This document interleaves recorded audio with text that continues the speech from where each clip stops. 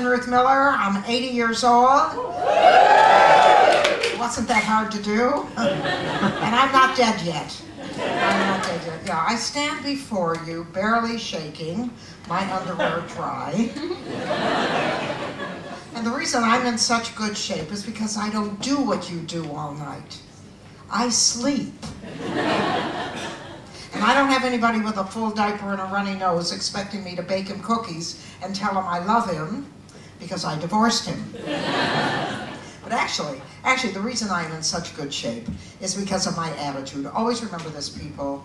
Attitude is everything, right? Yeah. I got my attitude from my mother, which is why I've been in therapy for 75 years. My mother had a Jewish mother. Who has a Jewish mother here? Anybody have a Jewish mother? So there's a couple liars here. You have a Jewish mother? Yeah. Jewish mother is the kind of person whose jewelry is real and the orgasms are fake. That's a Jewish mother. And my mother yelled at my father so much that when she died, he thought he'd gone deaf. Yeah, but my mother thought that she had very good advice for young ladies. She said, all nice girls get married. Did your mother pull that crap on you? Yeah, I know. They always do, don't they? They want you to suffer like they did. Anyhow, she said, all nice girls get married, but ladies, present company excluded. Have you looked at our choices? Have you? No. There are two kinds of men. Actually, in Brighton, there are three. They're the kind that smoke Marlboros and don't wear condoms and beat their wives. I married one of those. I did indeed. And I can still remember his throwing me across the bed and smacking me and saying, I can't do it, I can't do it. And I said, can't do what? He said, I can't grow a mustache. And I said, never mind. I can. These days when there's a hair on my shoulder, it's attached to my chin. That's just the way it is. Let me tell you a little bit about that guy. He was very, very little. And when we got engaged, my mother-in-law took me to a butcher shop and she pointed to a 2-pound chicken. And she said, that's how big he was when he was born. I said, nothing much grew, did it?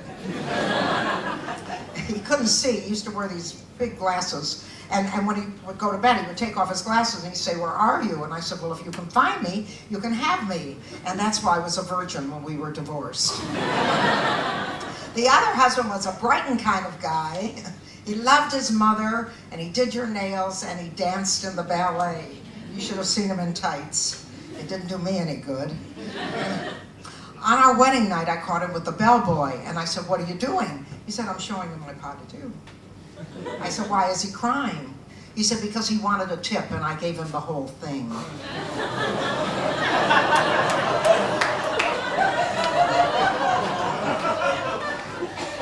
At the divorce, the judge said, and this is word for word, the judge said, thank God there were no children. I said, had there been children, there would have been a second coming. And God knows there wasn't a first. And I'm Lynn Ruth Miller, and the show is not dead yet. And thank you very much. Lynn Ruth Miller!